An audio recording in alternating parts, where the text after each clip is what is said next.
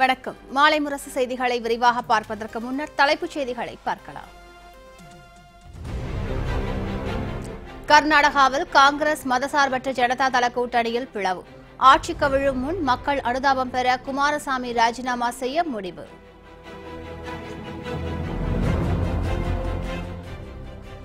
டெல்லியில் இன்று கூடுகிறது பாஜக உயர்மட்ட குழு கூட்டம். கர்நாடகாவில் ஆட்சி மாற்றம் குறித்து முக்கிய முடிவுகள் எடுக்கப்படும் என எதிர்பார்ப்பு.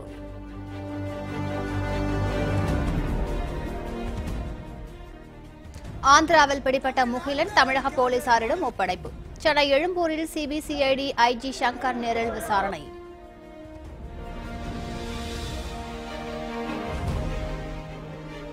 நீட் மசோதா நிராகரிக்கப்பட்டது குறித்து சட்டசபையில் விளக்கம் அளிக்கப்படும். இரட்டைமலை சீனிவாசன் பிறந்தநாள் விழாவில் அமைச்சர் ஜெயக்குமார் பேட்டி.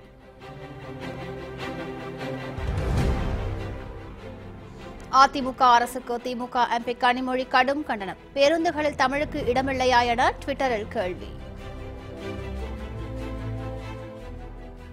இனி விரிவான செய்திகளை பார்க்கலாம். கர்நாடகத்தில் காங்கிரஸ் மதசார்பற்ற ஜனதா தள கூட்டணி அரசு கவிழும் சூழல் ஏற்பட்டுள்ளது. இதனால் முதலமைச்சர் குமாரசாமி மக்களிடம் அனுதாபத்தை பெறும் வகையில் நாளை ராஜினாமா செய்வார் என தகவல்கள் வெளியாகியுள்ளன.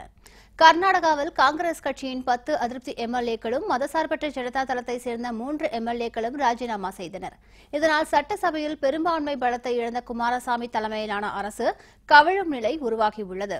அதிருப்தியாளர் எம்எல்ஏக்கள் கர்நாடக ஆளுநர் வஜுபாய் வாலாவை பெங்களூரில் ராஜ்பவனில் சந்தித்து அரசுக்கு தங்கள் ஆதரவை விலக்கிக் கொள்வதாக தெரிவித்தனர். ஆயினும் ராஜினாமாக்களை சபாநாயகர் இன்னும் ஏற்காத நிலையில் அதிருப்தி எம்எல்ஏக்கள் மும்பைக்கு சென்று அங்கு அவர்கள் சொகுசு விடுதியில் தங்க வைக்கப்பட்டுள்ளனர். அதிருப்தி எம்எல்ஏக்களிடம் ராஜினாமா முடிவை திரும்பப் பெறும்படி சமாதான பேச்சுவார்த்தையில் காங்கிரஸ் மதசார்பற்ற கட்சிகளின் தலைவர்கள் ஈடுபட்டுள்ளனர். ராஜினாமா கடிதங்களை சபாநாயகர் ஏற்றுக்கொண்டால் 13 எம்எல்ஏக்களோடு ஏற்கனவே ராஜினாமா செய்த ஆனந்த் சிங்குடன் சேர்த்து 14 எம்எல்ஏக்களின் ஆதரவு குறைவதால் ஆளும் கூட்டணிக்கு தேவையான பெரும்பான்மை பலம் குறைந்துவிடும். பாஜக 105 இடங்கள் கொண்டிருக்கும் நிலையில் காங்கிரஸ் கூட்டணிக்கும் பாஜகவுக்கும் சமபலம் உருவாகும். தனிப்பெரும் கட்சி என்ற முறையில் பாஜகவை ஆட்சியமைக்க ஆளுநர் அழைப்பு விடுக்கலாம். வரும் 12ஆம் தேதி சட்டசபை கூடும் நிலையில் பாஜக ஆட்சியமைக்க முயற்சி மேற்கொள்ள வாய்ப்பு உள்ளது.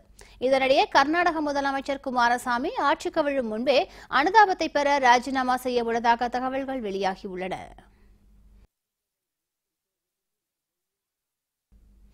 இன்று நடைபெறவுள்ள பாஜகவின் உயர்மட்ட குழு கூட்டத்தில் கர்நாடக ஆட்சி மாற்றம் குறித்து முக்கிய முடிவுகள் எடுக்கப்படும் என எதிர்பார்க்கப்படுகிறது. டெல்லியில் இன்று பாஜகவின் உயர்மட்ட குழு கூட்டம் கூடுகிறது. இதில் பாஜக தலைவர் அமித்ஷா மற்றும் செயல் தலைவர் ஜே.பி. நட்டா உள்ளிட்ட நிர்வாகிகள் பங்கேற்க உள்ளனர்.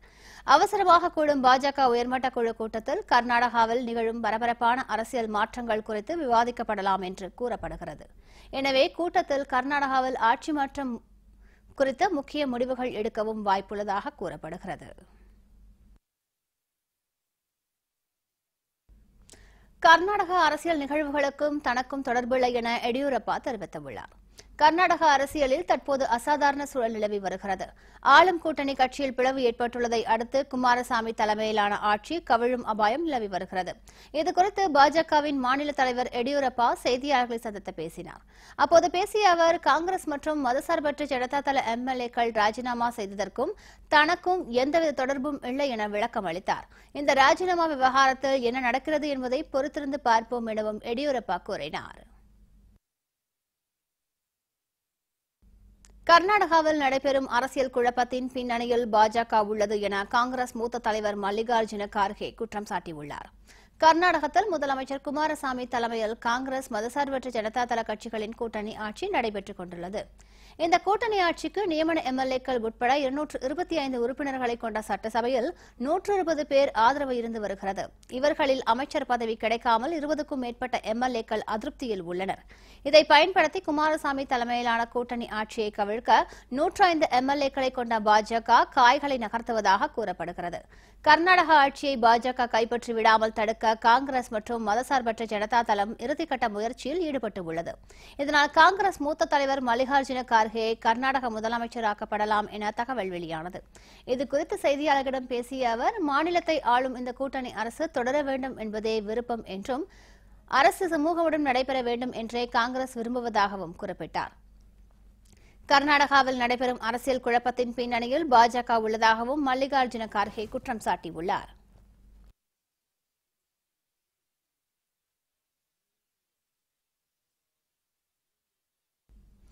ஐந்து மாதங்களுக்கு முன்பு காணாமல் போன சமூக செயல்பாட்டாளர் முகிலனிடம் தமிழக சிபிசிஐடி போலீசார் தீவிர விசாரணை நடத்தி வருகின்றனர். தூத்துக்குடி மாவட்டத்தில் ஸ்டெர்லைட் ஆலைக்கு எதிராக போராட்டம் நடத்தியவர்கள் மீது காவல்துறையினர் நடத்திய துப்பாக்கி சூடு தொடர்பாக சமூக செயல்பாட்டாளர் முகிலன் ஆவணப்படம் வெளியிட்டார். இதையடுத்து அவரை காணவில்லை, அவர் கடத்தப்பட்டிருக்கலாம் என்று பல்வேறு பகுதிகளிலும் உறவினர்கள், நண்பர்கள் தேடுதல் நடத்தினர். இருப்பினும் அவர் கிடைக்கவில்லை. முகிலனை கண்டுபிடிப்பது தொடர்பாக வழக்கை தற்போது சிபிசிஐடி காவல்துறையினர் விசாரித்து வருகின்றனர். இந்த நிலையில் காணாமல் போனதாக போலீசாரால் தேடப்பட்டு வந்த முகிலனை திருப்பதியில் பார்த்ததாக அவரது நண்பர் சண்முகம் முகிலனின் மனைவியிடம் தெரிவித்துள்ளார். இதனிடையே ஆந்திர மாநில போலீசாரும் ரயில்வே பாதுகாப்பு படையினரும் முகிலனை திருப்பதியில் கண்டுபிடித்தனர். அங்கிருந்து ரயில் மூலம் பலத்த பாதுகாப்புடன் வேலூர் மாவட்டம் காட்பாடிக்கு அழைத்து வந்தனர். அங்கு தமிழக காவல்துறையினரிடம் முறைப்படி முகிலனை ஒப்படைத்தனர். தமிழக போலீசார் முகிலனிடம் உடனடியாக விசாரணை செய்தனர். நள்ளிரவுக்கு பின்னர் முகிலன் சிபிசிஐடி அதிகாரியிடம் ஒப்படைக்கப்பட்டார். இதைத் தொடர்ந்து சிபிசிஐடி அதிகாரிகள் முகிலனை ரகசிய இடத்திற்கு அழைத்து சென்று விசாரணை மேற்கொண்டனர். முகிலனை சென்னைக்கு அழைத்து வந்து நீதிமன்றத்தில் ஆஜர்படுத்துவதற்குரிய நடவடிக்கைகளில் சிபிசிஐடியினர் ஈடுபட்டுள்ளனர். பல்வேறு கோணத்தில் அடுத்த கட்ட விசாரணையை சிபிசிஐடி அதிகாரிகள் தொடங்கியுள்ளனர். சென்னை எழும்பூரில் சிபிசிஐடி ஐஜி சங்கர் நேரில் விசாரணை நடத்தி வருகிறார். முகிலனை பார்ப்பதற்கு சென்னை நோக்கி வந்த அவரது மனைவி விபத்தில் சிக்கி காயமடைந்ததால் பரபரப்பு ஏற்பட்டுள்ளது. திருப்பதியில் ரயில் நிலையத்தில் கண்டுபிடிக்கப்பட்ட சமூக செயற்பாட்டாளர் முகிலன் சென்னையில் சிபிசிஐடி காவல்துறையின் கட்டுப்பாட்டில் உள்ளார். இந்த நிலையில் அவரை காண்பதற்கு சென்னை நோக்கி முகிலனின் மனைவி பூங்கொடி வாகனம் ஒன்றில் வந்து கொண்டிருந்தார். கள்ளக்குறிச்சி அருகே வந்து கொண்டிருந்த போது அவரது வாகனம் விபத்தில் சிக்கியது. இந்த விபத்தில் பூங்கொடிக்கு காயம் ஏற்பட்டதால் பரபரப்பு நிலவியது.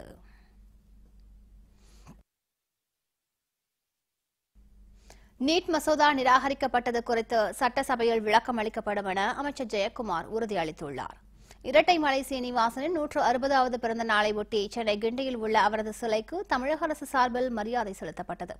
அமைச்சர்கள் ஜெயக்குமார், பெஞ்சமின், சரோஜா உள்ளிட்டோர் அவரது சிலைக்கு மலர் தூவி மரியாதை செலுத்தினர். பின்னர் செய்தியாளர்களிடம் பேசிய அமைச்சர் ஜெயக்குமார், கீழ்மட்ட தொண்டர்களுக்கு மதிப்பளிக்கும் கட்சியாக அதிமுக விளங்குகிறது என பெருமைப்பட குறிப்பிட்டார். உதயநிதி ஸ்டாலின் ஒரு 3ஆம் ஜார்ஜ் மன்னர் என விமர்சனம் செய்த அமைச்சர் நீட் மசோதா நிராகரிக்கப்பட்டது குறித்து சட்டசபையில் விளக்கம் அளிக்கப்படும் என குறிப்பிட்டார். முகிலன் விவகாரம் குறித்து தற்போது கருத்து கூற முடியாது எனவும் அமைச்சர் ஜெயக்குமார் தெரிவித்தார். என்ன நடந்தாலும் சரி, உடனே தமிழ்நாட்டில் நம்முடைய அதிமுக கட்சி தான் பொறுப்புன்னு சொல்லி குற்றம் சாட்டுறதே வழக்கமாக போச்சு. அந்த அடிப்படையில் தான் முகிலன் காணாமல் போனது கூட ஏதோ இப்போ கட்சியும் ஆட்சியும் இது வேலை பண்ணிட்டாங்க, காணாமல் போயிட்டாங்க. சிபிசிஐடி அதை விசாரணை எடுத்து கோர்ட் டைரக்ஷன் வாங்கி அந்த அடிப்படையில் விசாரணை பண்ணிட்டு இருந்தது. கோர்ட் என்ன சொல்லிச்சு? சரியான பாதையில் சிபிசிஐடி போயிட்டு இருக்குன்னு சொல்லிச்சு. சொன்னதா இல்லையா? ஸோ அப்போ எந்த அளவுக்கு ஒரு திறந்த மனப்பான்மையோடு இதுவே ஒரு பெரிய அளவுக்கு குற்றச்சாட்டுகளை எங்கள் ஆட்சி மேலே வைத்ததுக்கு அவர்களுக்கு ஒரு பெரிய அளவுக்கு ஒரு அடி என்று சொல்லக்கூடிய அளவுக்கு இன்றைக்கு முகிலன் இன்னைக்கு திருப்பதியில் இன்னைக்கு அவர் இது பண்ணியிருக்காரு. இன்னைக்கு சென்னை கொண்டு வரப்பட்டிருக்காரு. ஸோ ஃபர்தராக சிபிசிஐடி விசாரணை இருக்கு. அது குறித்து நான் போக விரும்பல. 10% இடஒதுக்கீடு வழங்கும் விவகாரத்தில் அனைத்து கட்சிகளின் கருத்துக்களை கேட்டு முதலமைச்சர் உரிய நடவடிக்கையை மேற்கொள்வார் என அமைச்சர் RB உதயகுமார் தெரிவித்தார். மதுரை விமான நிலையத்தில் செய்தியாளர்களிடம் பேசிய அவர், நளினிக்கு சட்டத்திற்கு உட்பட்டு மனித நேயத்தோடு பரோல் வழங்கப்பட்டுள்ளதாக தெரிவித்தார். இந்திய நாட்டை பொருளாதாரத்தில் வளர்ந்த வல்லரசு நாடாக மாற்றுவதற்கான இலக்கை வைத்து மத்திய பட்ஜெட் உருவாக்கப்பட்டுள்ளதாக கூறிய அமைச்சர் RB உதயகுமார், மக்களுக்கு நன்மை வளர்ச்சி தரும் வரப்பிரசாதமான நிதிநிலை அறிக்கையை முதலமைச்சரும் துணை முதலமைச்சரும் வரவேற்றுள்ளதையும் சுட்டிக்காட்டினார். அந்த நாடாளுமன்றத்திலே பதிவு செய்திருப்பது நம்முடைய உலக தமிழினத்திற்கே கிடைத்த அடையாளமாகவும் பெருமையாகவும் சிறப்பாகவும் நாம் கருதுகிறோம். இது ஒட்டுமொத்த இந்திய தேசத்தினுடைய வளர்ச்சி, இந்திய நாட்டு மக்களுடைய வளர்ச்சியை உள்ளடக்கி இருக்கிற ஒரு தொலைநோக்கு பார்வை கொண்டிருக்கின்ற நிதிநிலை அறிக்கையாக இது அமைந்திருக்கிறது என்பது மக்களுடைய எண்ணம். மாண்புமிகு தமிழ்நாடு முதலமைச்சர் அவர்கள் இதை வரவேற்றிருக்கிறார்கள். மாண்புமிகு தமிழ்நாடு துணை முதலமைச்சர் அவர்களும் இதை வரவேற்றிருக்கிறார்கள். இது மக்களுக்கு நன்மைகளை பெற்றுத்தருகிற மதுரை மக்களின் குடிநீர் ஆதாரமான வைகை அணை தூர்வாரப்படும் எனவும் இது தொடர்பான அறிவிப்பை முதலமைச்சர் விரைவில் வெளியிடுவார் எனவும் அமைச்சர் செல்லூர் ராஜு தெரிவித்தார். மதுரை ஆரப்பாளையம் பேருந்து நிலையத்தில் 50 புதிய பேருந்துகளை கோயம்புத்தூர், திருப்பூர் போன்ற பகுதிகளுக்கு கூட்டுறவுத்துறை அமைச்சர் செல்லூர் ராஜு இயக்கி வைத்தார். அப்போது பேசிய அவர், மதுரையில் உள்ள 100 வார்டுகளுக்கும் பெரியாறு அணையிலிருந்து 1254 கோடி ரூபாய் செலவில் கொண்டுவரப்படும் குடிநீர் வைகை அணை அருகே சுத்திகரிக்கப்பட்டு மதுரை முழுவதும் பழைய குடிநீர் குழாய்களுக்கு பதிலாக புதிய குழாய்கள் பதிக்கப்பட்டு சுத்தமாக குடிநீர் விநியோகம் உறுதி செய்யப்பட்ட பிறகு பழைய குழாய்கள் அகற்றப்படும் என்று தெரிவித்தார். விரைவில் 20 அடிக்கு மேல் மேவியுள்ள வைகை அணையை தூர்வார கருத்துரு அனுப்பப்பட்டுள்ளதாகவும் கூறிய அவர், 83 ஆண்டுகளுக்கு பிறகு மேட்டூர் அணையை முதல்வர் பழனிசாமி தூர்வாரியது போல வைகை அணையையும் தூர்வார விரைவில் உத்தரவிடுவார் என்றும் தெரிவித்தார். மாண்புமிகு முதலமைச்சர் எடப்பாடியார் அவர்கள், உங்களுக்கு தெரியும், ஏறத்தாழ 83 ஆண்டுகள் ஆகிவிட்டது மேட்டூர் அணை கட்டி. 83-85 ஆண்டுகளுக்கு அடுத்து மாண்புமிகு முதலமைச்சர் எடப்பாடியார் தான் தூர்வாரினார். அதுக்கடுத்து இப்போ வைகை அணையும் தூர்வாருவதற்கான நடவடிக்கை எடுக்கப்பட்டிருக்கு. அதில் உங்களுக்கு தெரியும், கடந்த ஆண்டு நம்ம கேரளாவில் மழை பெய்யும் போது பெரியார் டேமில் நிறைய நீர் வந்ததுனால, மழை நீர் வந்ததுனால அதெல்லாம் கொண்டாந்து வடிகால் மூலமாக நம்ம வைகை டேம் கொண்டு வந்து தான் இங்கே இருக்கிற அந்த 5 மாவட்டங்களிலும் இருக்கிற குளங்கள், ஏரிகள் நிரப்பப்பட்டது. எனவே அங்கே நீர் இருந்தது. இந்த ஆண்டு நிச்சயமாக அதுக்கான பணிகள் முதலமைச்சர் அதை ஒரு கருத்துருவில் இருக்கு. அரசு உறுதியாக அதை பரிசீலிக்கும்.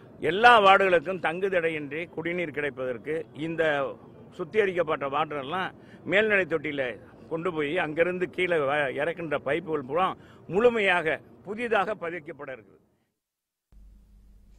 நீட் தேர்வு எதிர்ப்பு தீர்மானத்தை மத்திய அரசு நிராகரித்து உள்ளது இதுவரை தமிழகத்திற்கு செய்த பல அநீதிகளில் முக்கிய அநீதி என மதிமுக பொதுச் செயலாளர் வைகோ தெரிவித்தார். திருச்சி விமான நிலையத்தில் செய்தியாளர்களிடம் பேசிய அவர், கடந்த 2 ஆண்டுகளாக தமிழக அரசு ஏமாற்றியதா அல்லது மத்திய அரசு மாநில அரசை நம்ப வைத்து கழுத்தறுத்துள்ளதா எனவும் கேள்வி எழுப்பினார். 2 ஆண்டு காலமாக தமிழகத்தை மாநில அரசு, அதிமுக அரசு ஏமாற்றி வந்திருப்பது நன்றாக தெரிகிறது. அல்லது இவர்களை நம்ப வைத்து மத்திய அரசு கழுத்தறுத்ததா என்ற கேள்வி எழுகிறது. தமிழ்நாட்டை ஆண்டு கொண்டிருக்கக்கூடிய அண்ணா திராவிட முன்னேற்றக் கழகம், அதனுடைய தலைவர்கள், முதலமைச்சர், அமைச்சர்கள் பல தடவை அவர்கள் போய் நாங்கள் வற்புறுத்தி சொன்னோம், நிச்சயமாக நீட் தேர்வு வராது என்ற எண்ணத்தையும் மக்களிடத்தில் ஏற்படுத்தினார்கள். இப்பொழுது உயர்நீதிமன்றத்திலே மத்திய அரசு தரப்பு வழக்கறிஞர் நாங்கள் நிராகரித்து விட்டோம் என்று கூறுவது தமிழ்நாடு அரசின் கன்னத்தில் அறிவதைப் போல இருக்கிறது. இது தமிழக மக்களுக்கு மிகப்பெரிய ஒரு அநீதியும் துரோகமுமாக நான் கருதுகிறேன். அரசு பேருந்துகளில் இந்தியை திணிக்கும் தமிழக அரசுக்கு திமுக எம்பி கனிமொழி கண்டனம் தெரிவித்துள்ளார். தமிழக அரசு தற்போது புதிதாக வாங்கப்பட்டுள்ள பேருந்துகளில் உள்ள அவசர வழியை குறிக்கும் வகையில் அந்த இடத்தில் எமர்ஜென்சி என ஆங்கிலத்திலும், அடுத்து அதே வார்த்தை இந்தியிலும் எழுதப்பட்டுள்ளன. இதனையடுத்து அரசு பேருந்துகளில் இந்தி எழுத்துக்களில் எழுதப்படுவதை உடனடியாக கைவிட வேண்டும் என தமிழக அரசை திமுக எம்பி கனிமொழி வலியுறுத்தியுள்ளார். இது தொடர்பான புகைப்படத்தை தனது ட்விட்டரில் வெளியிட்டுள்ள கனிமொழி, தமிழக மக்களின் வரிப்பணத்தில் புதிதாக வாங்கியிருக்கும் பேருந்துகளில் தமிழுக்கு இடமில்லை என விமர்சித்துள்ளார். தமிழகத்தில் மத்திய அரசின் இந்தி திணிப்பு ஒருபுறம் என்றால் அதற்கு சளைத்தவர்கள் அல்ல என இந்தியை திணிக்கும் அதிமுக அரசுக்கு கனிமொழி கடும் கண்டனம் தெரிவித்துள்ளார். எனக்கு ஏதாவது நடந்தால் ஆந்திர மாநிலம் கொந்தளிக்கும் என முன்னாள் முதலமைச்சர் சந்திரபாபு நாயுடு எச்சரிக்கை விடுத்துள்ளார். கடந்த மே மாத இறுதியில் ஆந்திர முதலமைச்சர் OSR காங்கிரஸ் தலைவர் ஜெகன்மோகன் ரெட்டி பதவியேற்றதை அடுத்து சந்திரபாபு நாயுடு மற்றும் அவரது குடும்பத்தினருக்கான பாதுகாப்பு குறைக்கப்பட்டுள்ளது. மேலும் உண்டவள்ளியில் சந்திரபாபு நாயுடு ஆட்சியில் கட்டப்பட்ட பிரஜா வேதிகா என்ற கட்டடம் சட்டவிரோத கட்டடம் என்று அறிவிக்கப்பட்டு இடித்து தள்ளப்பட்டது. இதையடுத்து சந்திரபாபு நாயுடு வசித்து வந்த குத்தகை வீடும் விதிகளை மீறி கட்டப்பட்டுள்ளதாக கூறி நோட்டீஸ் தரப்பட்டுள்ளது. இந்த நிலையில் அமராவதியில் செய்தியாளர்களிடம் பேசிய சந்திரபாபு நாயுடு, மாநில அரசு வேண்டுமென்றே தனக்கு வழங்கப்பட்டிருந்த பாதுகாப்பை குறைத்துள்ளதாக குற்றம் சாட்டினார். இதனால் தனது உயிருக்கு ஆபத்து ஏற்பட்டுள்ளதாக கூறிய அவர், மேலும் வீடு, இடம் போன்ற தேவையற்ற பிரச்சினைகளையும் ரெட்டி அரசு கையில் எடுத்துள்ளதாக தெரிவித்தார். இதனால் தனது உயிருக்கு ஏதாவது ஆபத்து ஏற்பட்டால் ஆந்திரா கொந்தளிக்கும் எனவும், பிறகு யாராலும் மக்களை கட்டுப்படுத்த முடியாது எனவும் சந்திரபாபு நாயுடு எச்சரிக்கை விடுத்துள்ளார். மகாராஷ்டிராவில் கண்டெய்னர் லாரியோடு கார் மோதிய விபத்தில் 3 பேர் சம்பவ இடத்திலேயே உயிரிழந்தனர். மகாராஷ்டிரா மாநிலம் பிவாண்டி அருகே டெகுசாலை என்ற இடத்தில் இந்த விபத்து நடைபெற்றுள்ளது. புனே நோக்கி சென்று கொண்டிருந்த கண்டெய்னர் லாரி பெங்களூரு ஒன்று கொண்டிருந்த காருடன் நேருக்கு நேர் மோதி விபத்து ஏற்பட்டுள்ளது. இதில் காரில் பயணம் செய்த 3 பேரும் சம்பவ இடத்திலேயே உயிரிழந்தனர். தகவலறிந்து சம்பவ இடத்திற்கு சென்ற காவல்துறையினர் சடலங்களை கைப்பற்றி பிரேத பரிசோதனைக்காக அரசு மருத்துவமனைக்கு அனுப்பி வைத்து வழக்கு பதிவு செய்து விசாரணை நடத்தி வருகின்றனர். இந்த விபத்து காரணமாக புனே பெங்களூர் தேசிய நெடுஞ்சாலையில் சிறிது நேரம் போக்குவரத்து பாதிக்கப்பட்டது. இலங்கையின் கிளிநொச்சி முக்கொம்பன் கிராமத்தில் நூற்றுக்கணக்கான ராணுவத்தினர் குவிக்கப்பட்டதால் அங்கு பதட்டமும் மக்கள் மத்தியிலும் பீதியும் ஏற்பட்டுள்ளது. இலங்கையில் கடந்த ஈஸ்டர் திருநாளில் பல்வேறு சர்ச்சைகளில் தொடர்ந்து குண்டுவெடிப்பில் 200க்கும் மேற்பட்டோர் கொல்லப்பட்டனர். இந்த சோகத்திலிருந்து இலங்கை மக்கள் தற்போது மீண்டுள்ளனர். இதையடுத்து நாடு முழுவதும் ராணுவ சோதனை நடத்தப்பட்டது. தற்போது அமைதியாக இருந்து வரும் வேளையில் நேற்றிரவு முதல் கிளிநொச்சியில் இலங்கை ராணுவம் குவிக்கப்பட்டனர். முக்கொம்பன் கிராமத்தில் பல்வேறு சோதனைகள் நடத்தப்பட்டன. இந்த அதிரடி சோதனை குறித்து ராணுவ வட்டாரம் தகவல்கள் ஏதும் வெளியிடப்படவில்லை. திடீரென ராணுவத்தினர் வருகை மக்கள் மத்தியில் அச்சத்தை ஏற்படுத்தியுள்ளது. தமிழ்நாடு முழுவதும் நாளை முதல் தண்ணீர் எடுக்கப் போவதில்லை என தமிழ்நாடு தனியார் தண்ணீர் லாரி உரிமையாளர் சங்கம் அறிவித்துள்ளது. அரசு அதிகாரிகள் தனியார் தண்ணீர் லாரிகளை சிறைப்பிடிப்பதை கண்டித்து 25,000 தண்ணீர் லாரிகள் ஓடாது என்றும் அந்த சங்கம் தெரிவித்துள்ளது. சென்னை பள்ளிக்கரணை அடுத்த கோவிலம்பாக்கத்தில் தமிழ்நாடு தனியார் தண்ணீர் லாரி உரிமையாளர்கள் சங்கத்தின் அவசர ஆலோசனைக் கூட்டம் நேற்றிரவு நடைபெற்றது. இதன் பின்னர் செய்தியாளர்களிடம் பேசிய அந்த சங்கத்தின் தலைவர் மேடவாக்கம் நிஜலிங்கம், திருவள்ளூர் மாவட்டத்தில் 33 லாரிகள் உட்பட காஞ்சிபுரம், விழுப்புரம், ஈரோடு ஆகிய மாவட்டங்களில் தனியார் தண்ணீர் லாரிகள் சிறைப்பிடிக்கப்பட்டுள்ளதாக தெரிவித்தார். தனியார் தண்ணீர் லாரிகள் நீரை எடுக்க எதிர்ப்பு தெரிவித்து பொதுமக்கள் போராட்டத்தில் ஈடுபட்டால் அங்குள்ள லாரிகளை உடனடியாக அரசு அதிகாரிகள் சிறைப்பிடித்து விடுவதாக அவர் கூறினார். பல இடங்களிலும் பொதுமக்கள் போராட்டத்தில் ஈடுபடுவதால் அரசின் முறையான அனுமதி கிடைக்கும் வரை நாளை முதல் தண்ணீரை எடுக்கப் போவதில்லை என அவர் தெரிவித்தார். சங்கத்தின் இந்த அறிவிப்பால் சென்னை மக்களுக்கு தண்ணீர் விநியோகிப்பதில் சிரமம் ஏற்படலாம் என்று எதிர்பார்க்கப்படுகிறது. எனவே அரசு உடனடியாக இப்பிரச்சினையில் தலையிட்டு அவசர தீர்வு காண வேண்டும் என பொதுமக்கள் வலியுறுத்தியுள்ளனர்.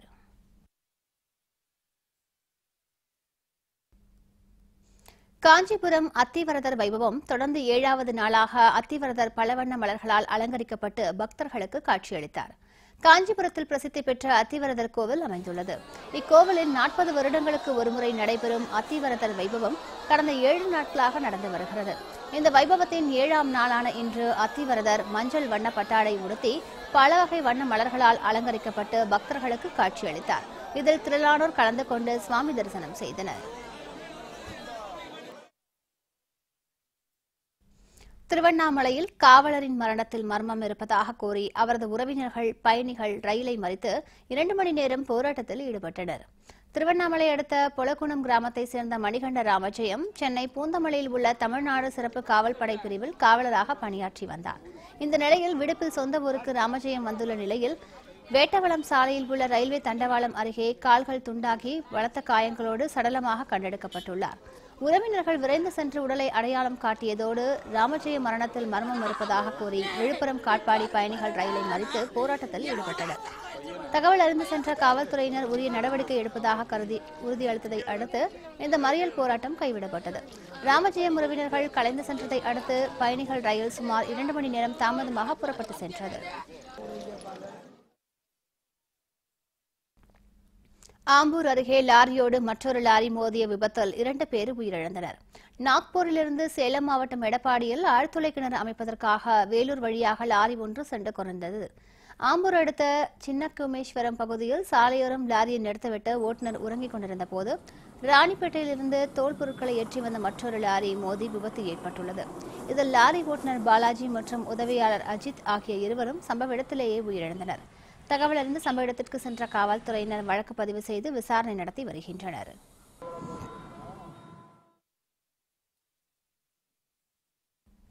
ராமேஸ்வரம் அருகே பவளப்பாறைகள் வெட்டி எடுக்க பயன்படுத்திய பொக்லைன் சிறைப்பிடித்த பொதுமக்கள் நூதன போராட்டத்தில் ஈடுபட்டனர். ராமேஸ்வரம் பக்திரிணை கடல் பகுதியை ஒட்டி சில கிராமங்கள் உள்ளன. இந்த நிலையில் அந்த பகுதியில் அனுமதியின்றி இறால் பண்ணைகள் அமைத்து கழிவுநீரை கடல் ஆற்றில் விடுவதால் சுகாதார சீர்கேடு ஏற்பட்டு வருவதாக வேதனை தெரிவித்தனர். இதனை எதிர்த்து பலமுறை கோரிக்கை விடுத்தும் அதிகாரிகள் எந்த நடவடிக்கையும் எடுக்கவில்லை என கூறப்படுகிறது. இதனைத் தொடர்ந்து நேற்று மாலை கடல் பகுதியில் நீர்மட்டம் குறைந்து காணப்பட்டதால் கடலுக்குள் இருந்த பவளப்பாறைகள் வெளியேற்றி தென்பட்டன. இதை இறால் பண்ணையாளர்கள் பொக்லைன் இயந்திரத்தை கொண்டு பவளப்பாறைகளை உடைத்து தண்ணீர் எடுக்க முற்பட்டனர். இதனை கண்ட பொதுமக்கள் பொக்லைன் சிறைப்பிடித்து நூதன போராட்டத்தில் ஈடுபட்டனர்.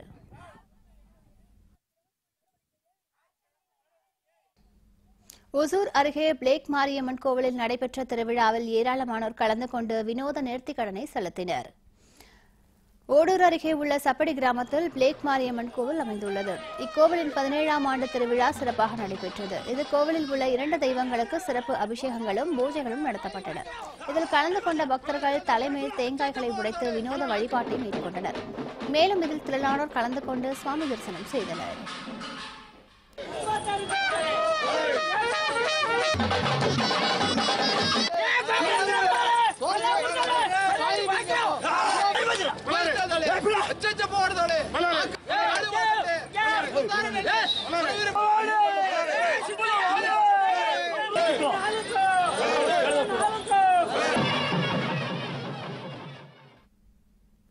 தூத்துக்குடியில் வாகன நிறுத்தும் இடத்தில் நிறுத்தி வைக்கப்பட்டிருந்த கார் திடீரென தீப்பற்றிய சம்பவம் அப்பகுதியில் பெரும் பரபரப்பை ஏற்படுத்தியது. தூத்துக்குடி ஆண்டாள் தெருவை சேர்ந்த தேவராஜ் என்பவர் தனியார் நிறுவனத்தில் வேலை செய்து வருகிறார். அவரது காரை நிறுத்த இடமில்லாமல் அவருடைய நண்பரது வீட்டில் மாத வாடகை செலுத்தி நிறுத்தி வைப்பது வழக்கம். இந்த நிலையில் கார் நிறுத்தும் இடத்திலிருந்து கார் ஓட்டுநர் காரை வெளியே எடுத்துள்ள போது எதிர்பாராத விதமாக திடீரென காரின் இயந்திர பகுதியில் தீப்பற்றியது. இதனால் அதிர்ச்சியடைந்த பொதுமக்கள் தீயணைப்புத் துறையினருக்கு தகவல் அளித்துள்ளனர். தகவல் அறிந்த காவல்துறையினர் விரைந்து வந்து தீயை கட்டுக்குள் கொண்டு வந்ததால் அருகிலிருந்த கார்கள் சேதப்படாமல் தப்பியது. திடீரென காரில் தீப்பற்றிய சம்பவம் அப்பகுதியில் பெரும் அதிர்ச்சியை ஏற்படுத்தியது.